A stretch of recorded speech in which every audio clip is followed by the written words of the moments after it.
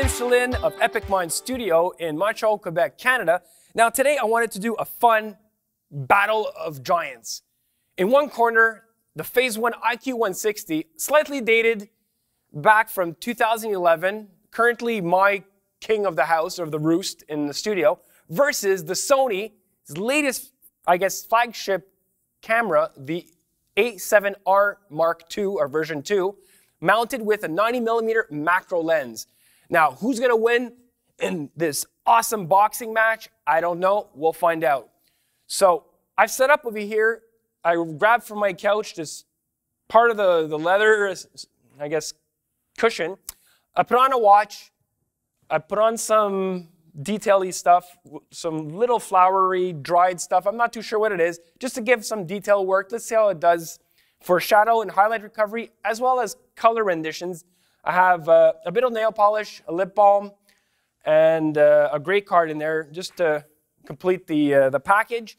So without further ado, let's jump behind the camera and start off with the Phase One IQ160 digital back. All right, so now behind the IQ160 with the Phase One 645DF back. Let's take a quick shot and take a look in Capture One Pro. I'm shooting at f16 ISO 50, which is the base ISO for that back. And let's look at the image resulting. I got the focus right on the this little bolt, or whatever you want to call it, this little feature on this diesel watch. Obviously, you can see it's grimy, it's dirty.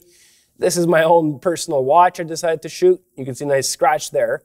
So let's take a look at the different areas that we'll be focusing on. We'll be focusing on sharpness. So looking at the little striations here, the little nice machining marks. We'll be looking at the little dried vegetation here. See how sharp it looks? Looks pretty good. And I'm going to leave the settings exactly as is in Capture One. I'm going to try to not do anything except white balancing. That's about it. So I'll switch now cameras. We'll put on the Sony, and once I shoot the image, we'll start comparing one against the other. Now, just you're going to have to remember that with the Sony, it's a 35mm format, meaning it's going to actually be more landscape versus the square format of the 645 of the Phase One. So I'm going to try to match as best as I can the look. Obviously, there's going to be a little bit of a difference, so keep that in mind. Also, depth of field is different. If I shoot at f16 on both, there'll be more apparent depth of field on the 35mm system because of the sensor size. So I'm not going to be doing any focus stacking today. There's a nice video. I did a two-part series on that. We're just going to look at, out of the camera, how do they perform? So I'll be back in a second with the other camera.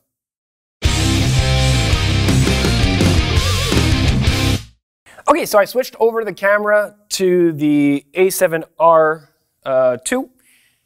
Added my little flash controller from Policy Buff. I had to recompose the image, as I said, because it is wonky, the formats. Other thing is the exposure. I'm going to set it to f16 exactly like I had my Phase One. Let's take a look out of the box. Now, you got to make sure to download the latest firmware for the A7rII 2, which is firmware version 2. It allows for uncompressed RAW. And I actually did this test, this whole recording, a previous time, and I realized the results might have been skewed quite a bit in that way. So let's redo it. Let's check it out. And let me take a shot. Another very fun thing about the A7R versus the Phase One is the Phase One is like a classic DSLR or an SLR, where a mirror is basically flapping open to expose the sensor. So what you're seeing is really like on a ground glass kind of way. So it's really what you see is what you get. While over here you got the digital EVF, which is like a mini computer screen. You can either look at it on the back, or the minute you put your eye towards it, you can see the screen there. And what's wonderful is when you're in manual focus mode, you can actually zoom into the image. It will automatically zoom it in, and you can pan through with the little knob at the back where you want to focus. And you can really get pinpoint sharp focus. So For macro work, this is spectacular. I mean, you can't get it wrong. It's like having a giant live view to focus on. So now let's jump in behind the computer with Capture One and do an A and B comparison of the two images. Now within Capture One, we got the two images. So if you look at the general images out of camera, there's a slight difference in exposure and obviously composition, unfortunately, but I'd say it's close enough to give yourselves an idea. Now, obviously the watch face, I didn't pull out the little doodad over here, the crown, just to stop the watch, since I can't really easily do it on this type of watch. So bear with me, it's mainly just to see certain features, certain parts of it, not actual details of what time it is of day. Okay, so first thing let's do is let's take a white balance reading off both, and off the white card over here, white balance that, white balance that. So now they're both equal. So if I put them side by side, you can see the format difference is quite different.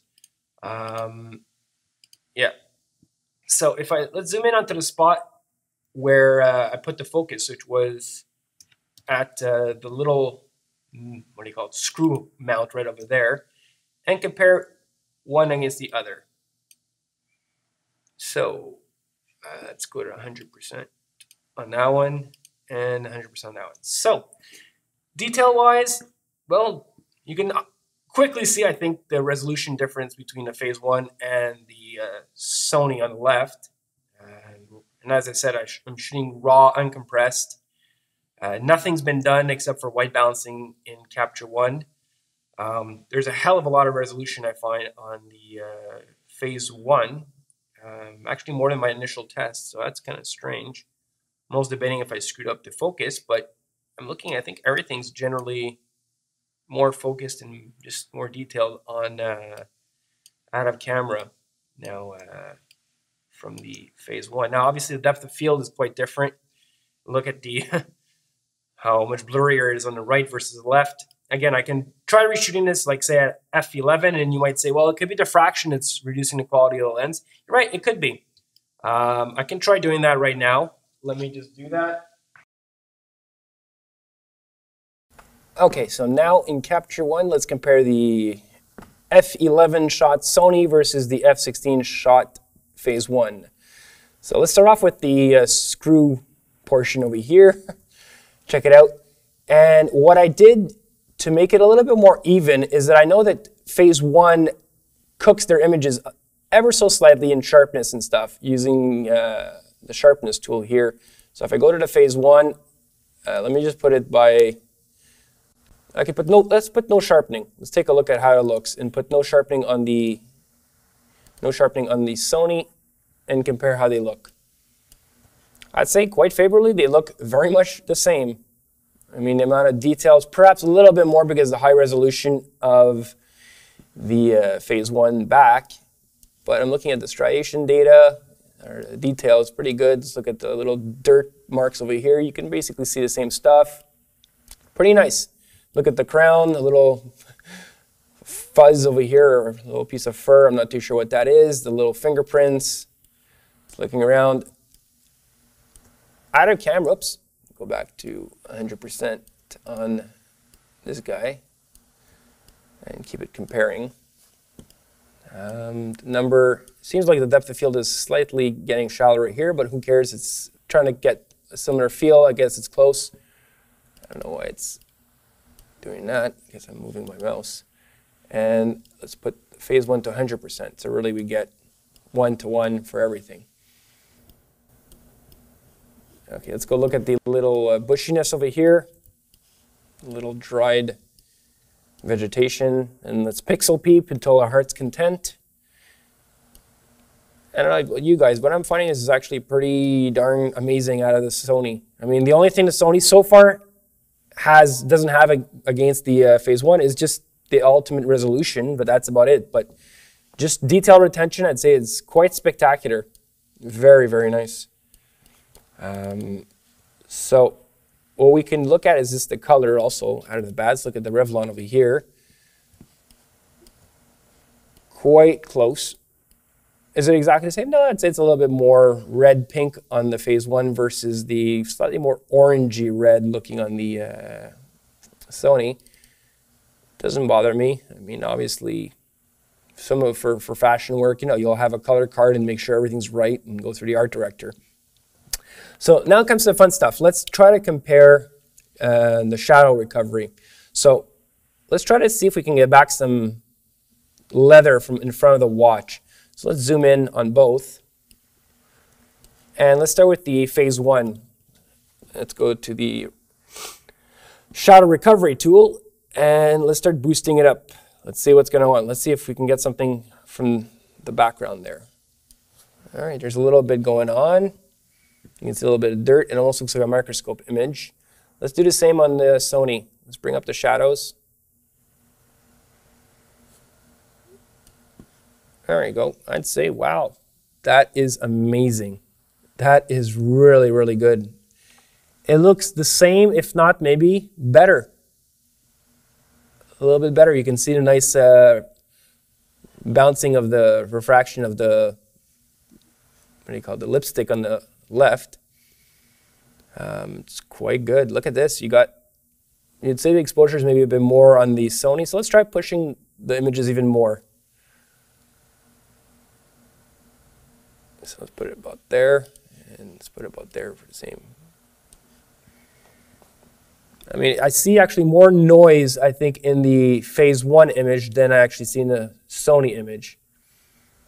So let's move around, see what we can get. I mean, it's quite good. Let's look at another area. Let's look into the actual band. Can we see? Well, look at the amount of noise in the actual Phase 1 image. I'm really, really surprised. Now, there's even some green splotches. Looks like some form of banding is starting to break, or the image is breaking. So I'm not too sure what's going on there. And yeah, I mean, at least the noise on the Phase 1 is pleasant, but there's pretty much no noise on the Sony. So do I have a winner on this side? Oh, I'd say the Sony, I think, might have won on this one for sheer beauty of the image. I mean, it's really impressive. When I did the test last time, actually, I made a mistake. Well, two mistakes. I did the test out of a JPEG image, and I compared it to with the uncompressed RAW as well. And there was banding, there was noise. It just didn't look right. I'm like, no, there's something wrong. I spoke to Alex, and he said, oh, did you try the new firmware? Well, I did that, and now the proof's in the pudding. Quite nice. So let's look again somewhere else, maybe in the other part of the image. Let's look over here. What's going on there? And me, it's the noise levels. They're just so, there's no noise in the Sony, are very, very little. Wow, beautiful. The details come back up. Let's look in the crevice over here.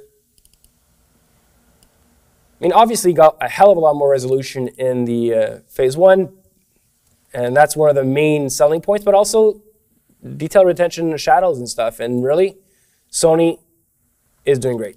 Now let's take a look. Let's put it back to the beginning. Reset everything. And now let's check for highlight retention, or how we can bring back some details there. Now, let's start again with the Phase 1. Let's boost the highlights to the max. Okay, and do the same to the Sony. Well, if you look, there's a weird kind of color fringing happening in the Phase 1, like a magenta cast. It's just happened there, a little color cast as well there. The Sony, no, not at all. No color cast, no nothing. So it's pretty good. I'm looking over here too, and right above that screw point, there's again some color, weird color happening. The Sony, not at all. I'm very, very impressed by the camera. Moving along, looking at the detail. Very nice. Look over here. Get back there. Anyways. Highlights. I'd say it's on par and better than the Phase One. That's my conclusion there. So there you have it, boys and girls.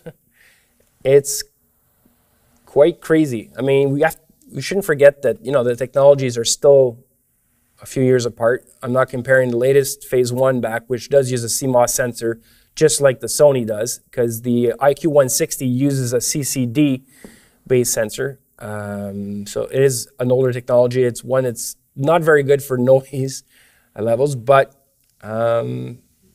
still for the price difference, wow. Color-wise, again, not bad at all.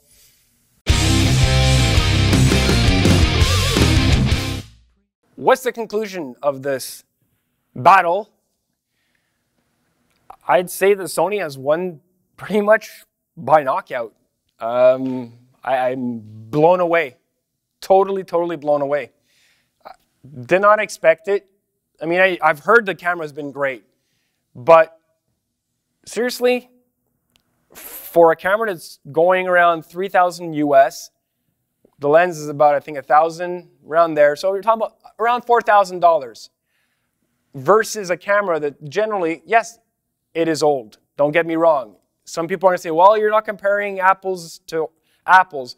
You're right. I'm not using the latest XF body with the latest IQ260 back, or 250 back with the CMOS sensor, the 250, I believe. But crap, it's still going to be a 10-time price difference, or approximately there. I mean, I spent a lot of money and a lot of budget on my Phase One, and I love the ability I can crop. And in properly exposed images, the cropping is worth a lot to me. I mean, I do a lot of big prints. My clients enjoy the fact that they can crop my images. Now, Sony, the rumor has it that there might be a very large megapixel SLR type camera coming out in the coming months.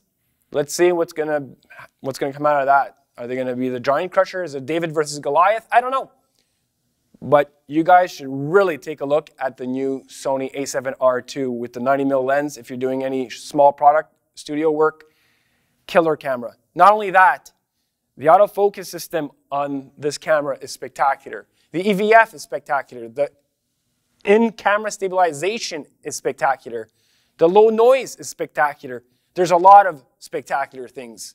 So I think right now we've got ourselves a, quite a beautiful